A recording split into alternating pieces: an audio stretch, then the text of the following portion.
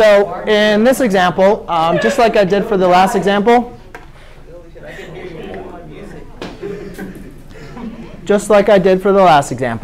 the first thing you guys need to do is identify the LCD. Now, in this case, you're going to want to find the product. OK?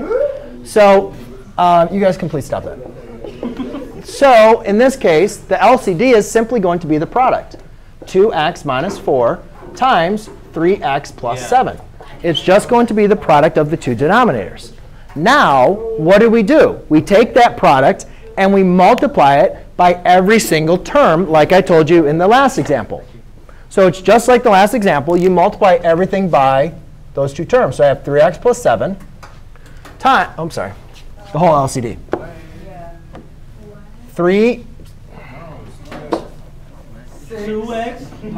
2x minus 4 times 3x plus 7. So,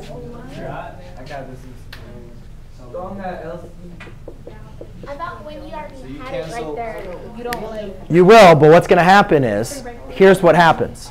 So you take your LCD, Jake, you take your LCD, and you multiply it by both terms in the numerator. Now what happens is, since you have the same term in the denominator and in the numerator, they don't cancel out. They divide to 1.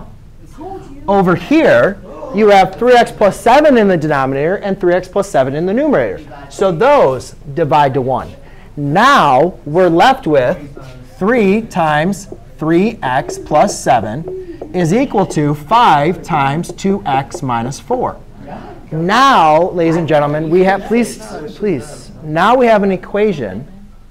Now we have an equation that we can solve using the method that we know. We first need to apply distributive property. And therefore, we have 9x plus 21 equals 10x minus 20. Now we need to determine what side of where do we want to get the x's. We have x's on the left side and the right side. So we need to pick a side to put the x's. It doesn't matter which side you want to put them on. I always like to put them on the side, though, that they're going to be positive. So I'm going to subtract a 9x on both sides. Therefore, I now have 21 equals x minus 20.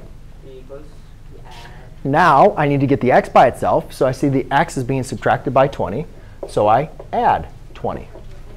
So I have 41 equals x. Again, as I mentioned, you take your solution and you plug it back into both denominators to make sure it does not equal 0. Well, in both of these, I don't need to plug them in. In both of these examples, you guys can see it's not going to equal 0. So therefore, that is our solution. Now, I told you guys, that the easiest way to